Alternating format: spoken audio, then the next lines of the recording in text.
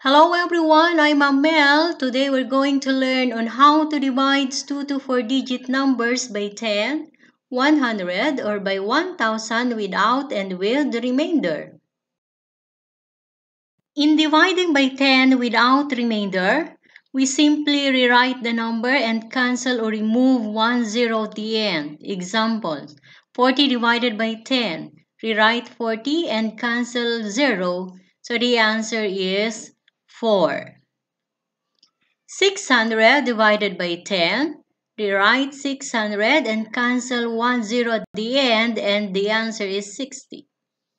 8,000 divided by 10. Rewrite 8,000 and cancel 1 zero. So the answer is 800.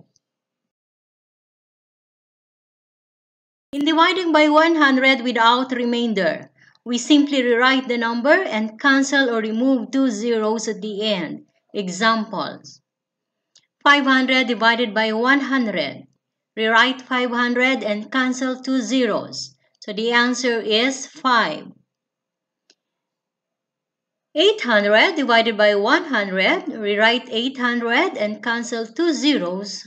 The answer is 8. And 7,000 divided by 100. Rewrite 7,000 and cancel 2 zeros. The answer is 70. In dividing by 1000 without remainder, we simply rewrite the number and cancel or remove 3 zeros at the end. Example, 1000 divided by 1000, rewrite 1000 and cancel 3 zeros, so the answer is 1.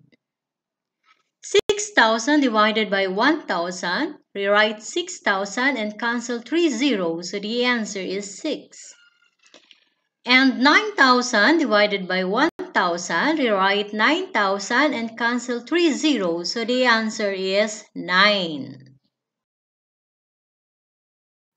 In dividing by 10 with remainder, let's divide 32 divided by 10. The last digit of the number is 2, so that is the remainder, and the remaining number is 3, so that is the quotient. So the answer for 32 divided by 10 is 3, remainder 2.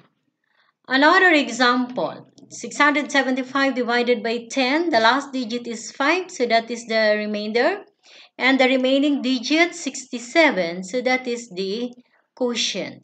So the answer for 675 divided by 10 is 67, remainder 5.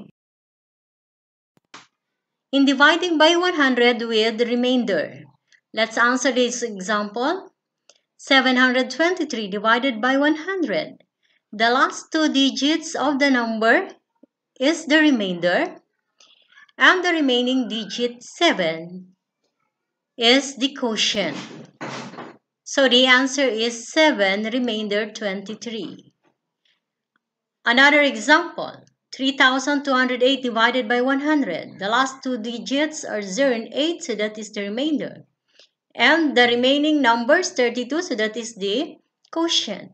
So the answer is 32, remainder 8.